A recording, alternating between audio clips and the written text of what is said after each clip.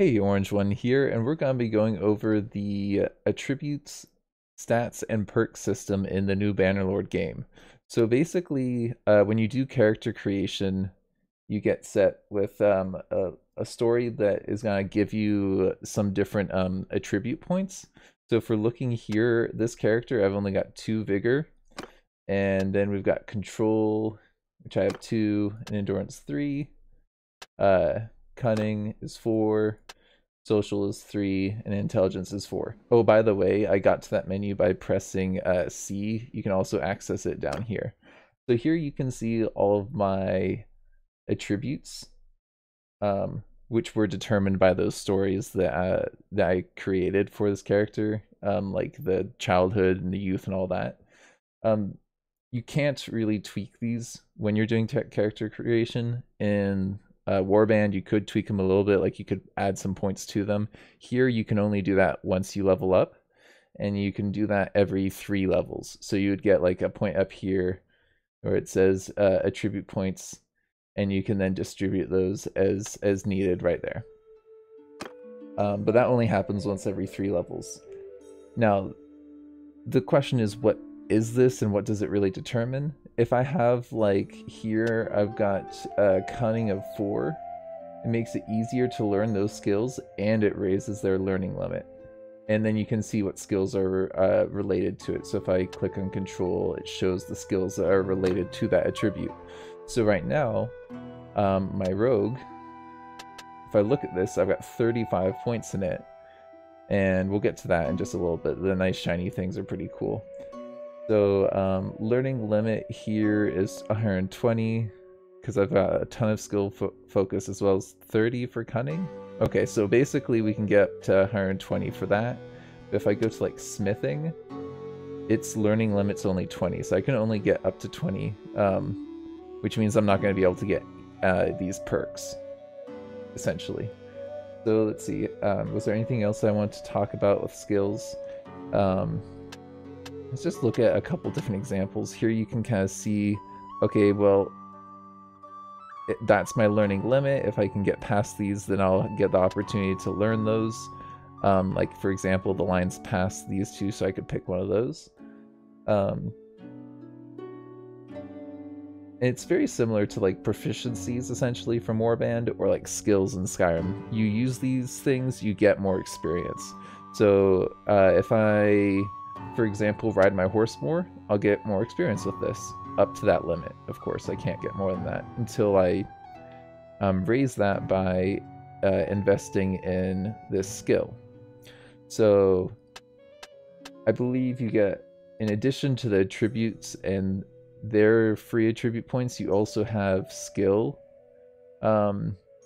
focus points, which you can then use on a certain skill that you want. So for example, if I'm like, okay, I want to do some trading, I can go down here and be like, well, I haven't done a whole lot of trading, but I'm going to invest in it. So I can take these 3 and I can invest them.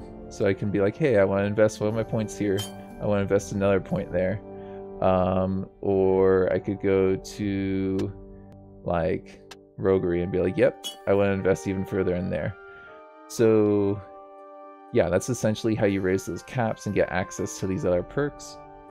But then there's something kind of interesting. You may have noticed that sometimes there's just one by itself. You can be like, okay, I want that perk, you know, and by clicking on it like that, and then you've got that perk.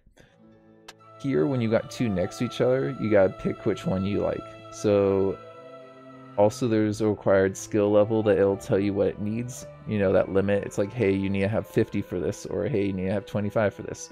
So here, it'll tell me, hey, pick one of these, essentially, you know?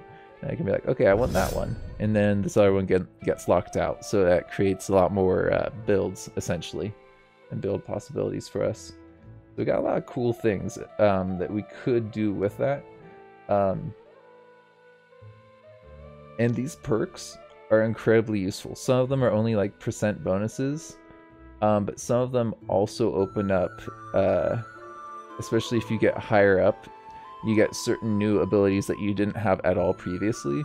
like the traveling rumors, you get new information that was completely unavailable beforehand. Or if we go up here, yeah, it's like a percentage bonus for a number of these things. But I'm not seeing... Yeah, like this is giving you a new ability. So some of these perks give you new abilities, some of them give you a percent bonus. That's essentially how things boil down to. So if you want to like hit harder and be a one-handed beast, what you essentially need to do is have high vigor, which will then make you learn these things a little bit faster. And you'll get these skill points which will go up faster, and then you can spend them to unlock these perks, which is really what effectively makes your person more powerful. So you use attribute points to learn skills, and you use those skills to get access to certain perks, which then you can use to customize your character and your playstyle. That was a mouthful. If you got any questions, please put it in the comments down below. I would love to see a like repository of questions down there, and if you have a question, go down there and give them a like.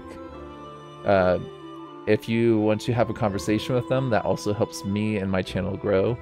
A little self-promotion, sorry, gotta do it. If you really enjoyed this, please like, subscribe, comment. If I haven't earned your subscription yet, I totally get it, but if you put that comment on there, it will really help me get a good foothold with the Bannerlord community, and I'm hoping this will be a good jumping off point for me to grow as a channel. And let me know what you'd like to see in future tutorial videos, because there's more of them coming, like every day, every other day, whatever.